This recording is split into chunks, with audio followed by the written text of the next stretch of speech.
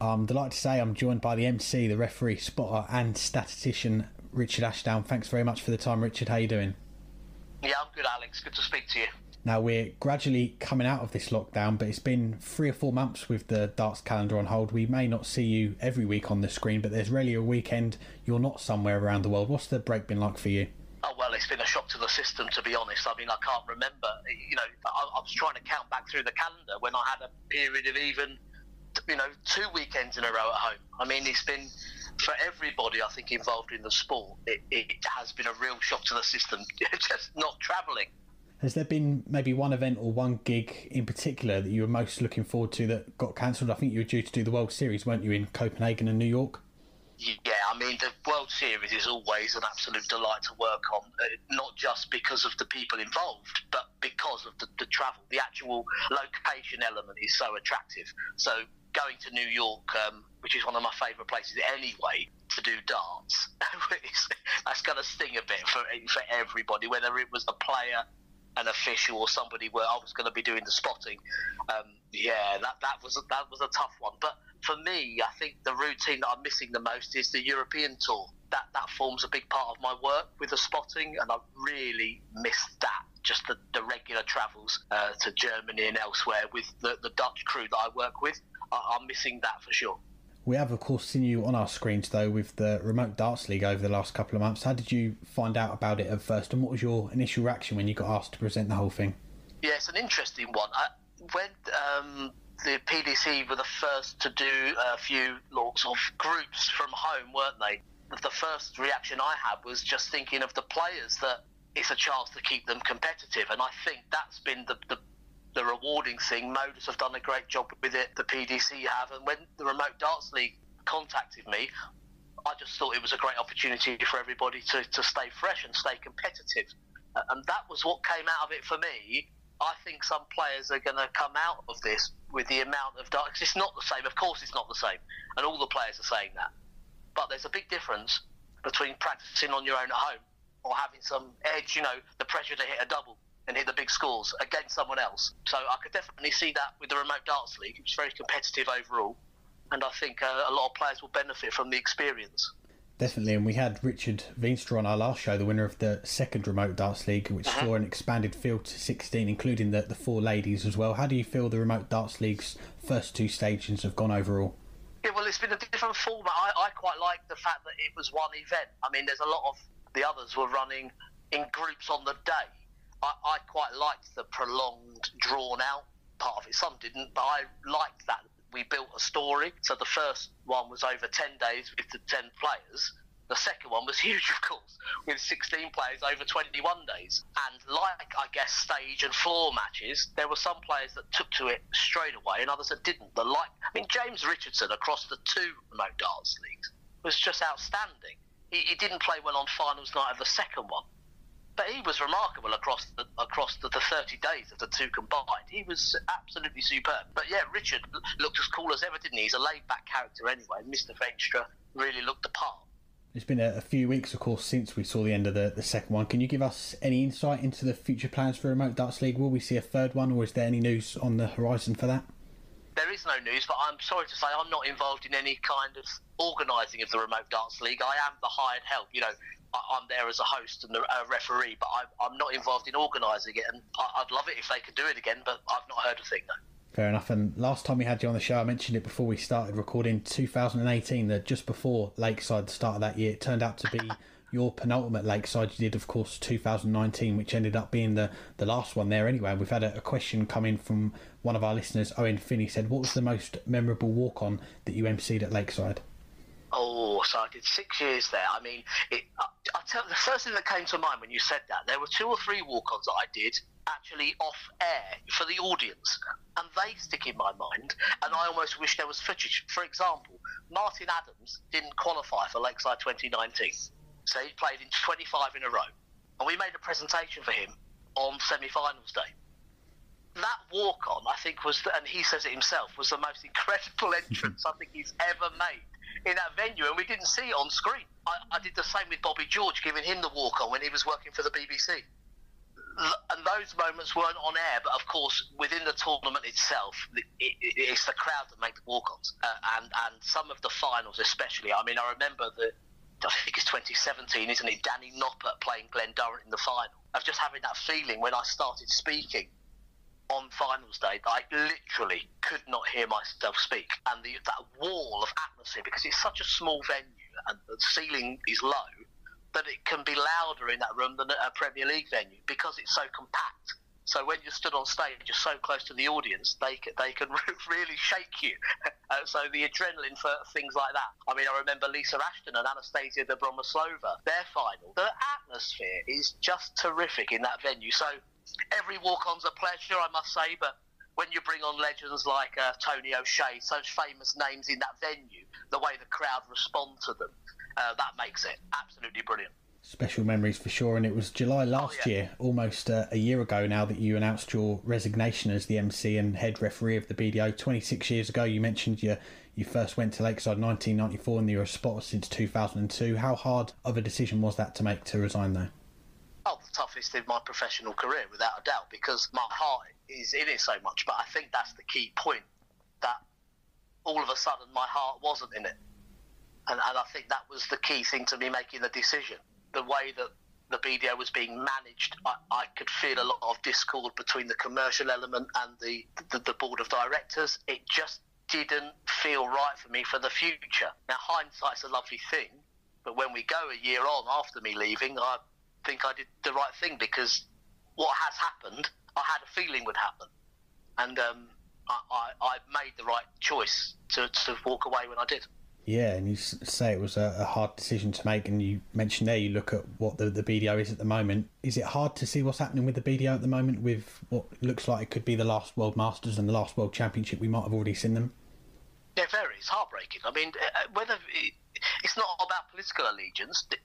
This is where darts, for me, began. I played county youth with the BDO. As you've mentioned, I followed the World Championship from 1994, and to see what's happened to it is, never mind disturbing from a business point of view or from my own job. I'm not talking about it from my profession. I'm talking about it as a darts fan. The World Masters and the World Championship are an integral part of the sport we know, and to see what's happened is really disappointing. Hopefully it's not the end as far as the non-PDC side, that there are other elements and ways that things can regenerate, but for the BDO it seems that the race is run. And of course you still kept your roles with the England Darts Organisation, the WDF as well, and last year you emceed the World Cup, the WDF World Cup, which was held in Romania. Just how special an event is that to be a part of, with so many countries coming together? It's always been an absolute pleasure to work on the WDF events. I've actually done that for twice as long as I worked with the BDO. I think 12 years now I've done the WDF Cups. But, and I mean this in a positive way, even though it's a negative commercially, it feels like a festival when you're there. But of course it's private, because it's not really seen by the masses, is it? It's fantastic to be at the venue and experience it. There were 53 countries in Romania last autumn.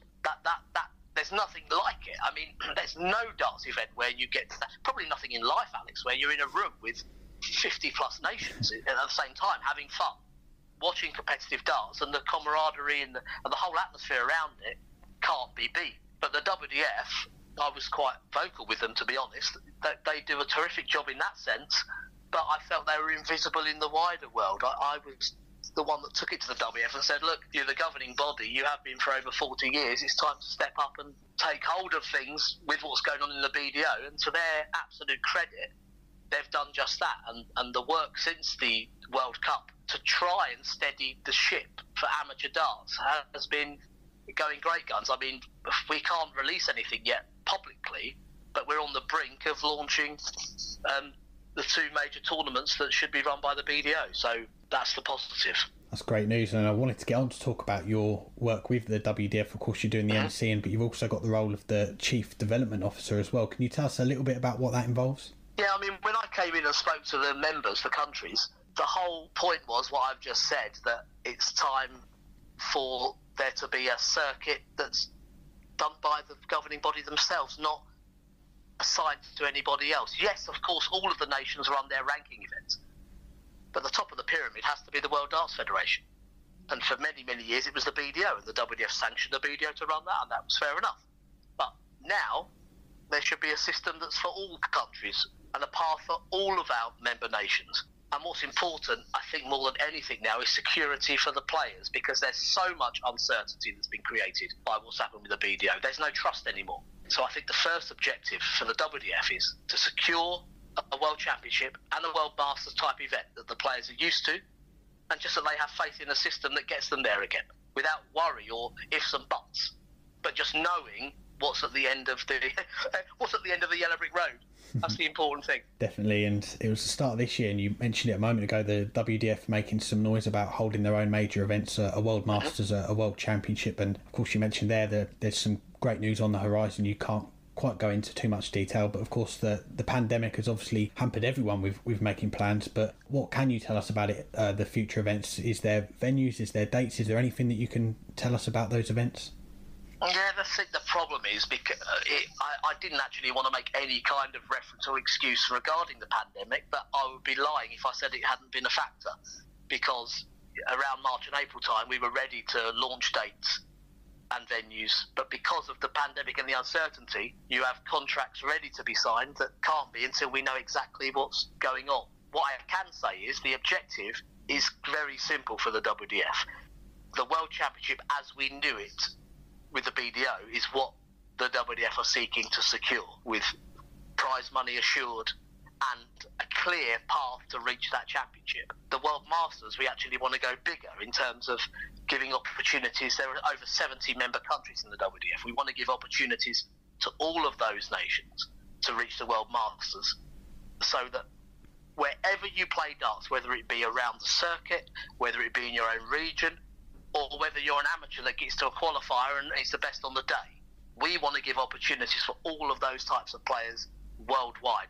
And the World Masters will be an event that we look to modernise and improve on from the model that was before.